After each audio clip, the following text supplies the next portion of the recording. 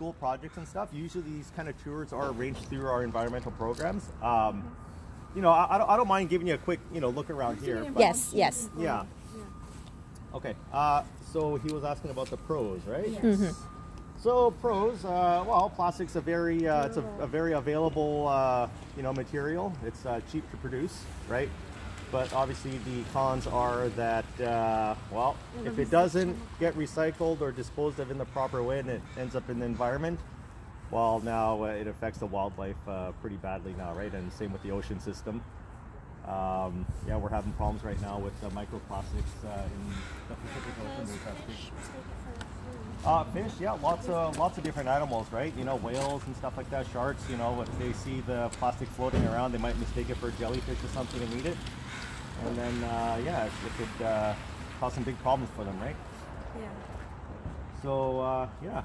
And we're also drinking microplastics because in bottled water, there's microplastics in it. There very well could be, right? Toothpaste have microplastics in them too. Yeah, they use plastic, little plastic beads in some products. Same with, you know, like your clothes, right? If it's made out of fleece, the little bitty hairs, right? They can break off your fleece, and you know those will end up in the water system. They may not get filtered properly, right? Yeah, and it's also in beer. And beer. Oh no! Oh no! That's unacceptable. What are you guys gonna do about that, huh? What are you gonna do about that? I don't know. Yeah. Ban beer. Ban beer? Then you have to go to the Okay. government. All right, listen here. Listen here, my friend. I'm gonna have to take them away for a minute. Yeah. Yeah, ban beer. No, you as a responsible consumer, you can have those. Where did you get that? It's all over there. See, green can? Okay, later I'll get it. Yeah. Because yours was the pros and cons of plastic. Yours was, my dear, what is a responsible consumer? A responsible consumer. Wow, this can go a lot of different directions, hey? Yes, that's what I'm thinking. Yeah. Well, as a responsible consumer, you want to think about before you buy something. Is it something that you really need, right? You don't want to. You don't want to add more to the landfill and the recycling system if you don't have to, right? And if you absolutely have to buy it, then you should think about, well, how long is it going to last, right? And once you're done with it, how can you dispose of it properly, responsibly, right? Is it recyclable, right? You don't want to just chuck it in the garbage if you can help it. You want it to be remade into something else, right? Mm-hmm. Yeah.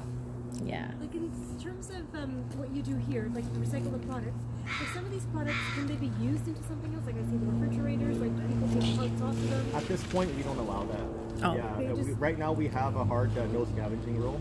Okay. Right, this is mainly to discourage people coming here looking for parts, right, and you know, just picking things and helping themselves.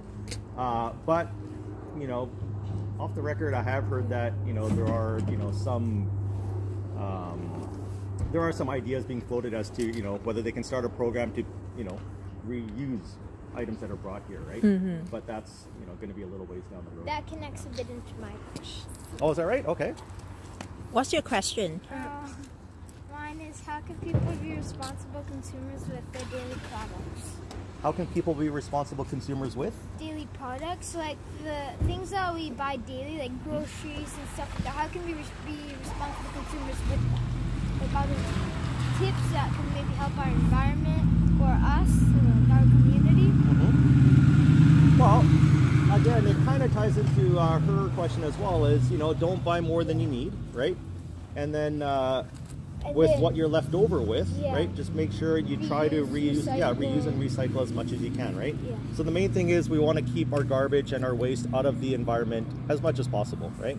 Some things, you know, like if you're doing yard work and you end up with a bunch of dirt or grass or something like that, that can go in the landfill. That's no problem. It's earth going back to earth, right? But things like plastic, it's not designed to go into the water system or, you know, into the dirt. So if you can recycle that, that's just that much better. Yeah. I have a question for you. Yeah. Like with some of these products, where do they end up? Where do they go? Oh, we have various pickups and you know raw materials, processors. It's for a list like that, then I would have to refer you to the environmental programs people, and they would have all the contact information there.